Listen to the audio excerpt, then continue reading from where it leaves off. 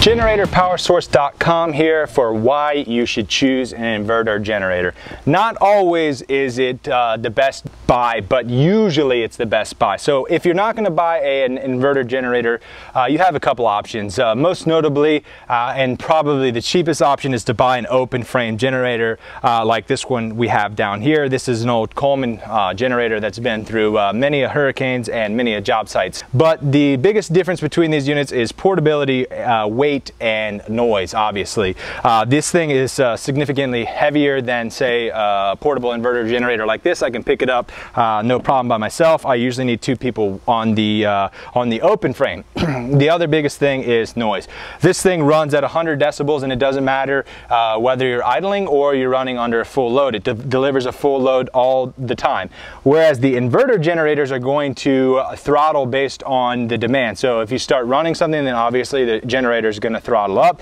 But even under a full load on a 2,000 watt generator was reading significantly lower by about at a 50 foot range, I think about 20 decibels lower, and right at the unit we're talking 40-50 decibels difference. So pretty significant difference when you're running right at the unit. That's the problem with these things. You can't stand next to them. They're almost deafening.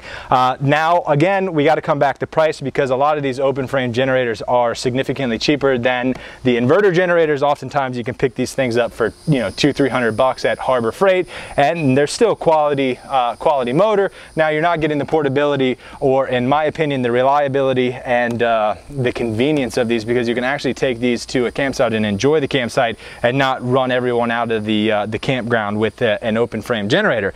Now the interesting thing that we got to get to is say this generator down here, the open frame generator, is 3,500 watts. Down here on the ground we have a Champion dual fuel 3,500 watt, and to the left of it for you is the Energizer EZV 3,200 watt generator.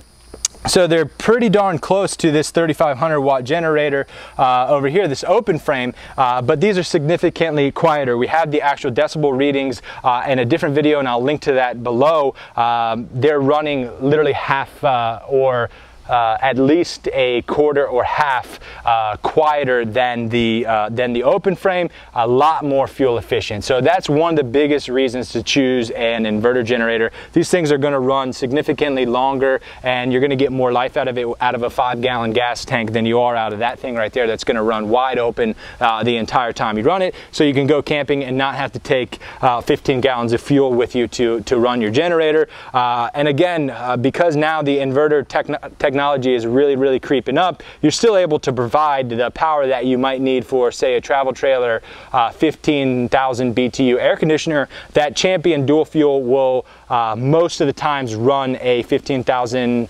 BTU air conditioner. So that is kind of the perfect mix. It is slightly heavier than some of these style carry generators at 95 pounds, whereas most of these are between 44 and 46 pounds. So that is one of the nice things. If you're just going to be tailgating, or you don't need to power a huge air conditioner or anything like that, this is a small inverter generator. Will definitely do the job. It's going to be much more appealing to yourself as everyone else around it, because it's not going to be blaring everyone out of there in terms of noise. Just wanted to give you a quick rundown and show you what's possible, because the inverter generator technology is really coming along fast, and these things can be paralleled with each other, meaning you can run two of them side by side and basically double the power to be equivalent or more than an open frame generator. So this has been a quick rundown of the possibilities with inverter generators, brought to you by GeneratorPowerSource.com. Please subscribe, give us a thumbs up, and be sure to stay tuned for more videos when we compare the Honda versus Energizer, Honda versus Generac, etc.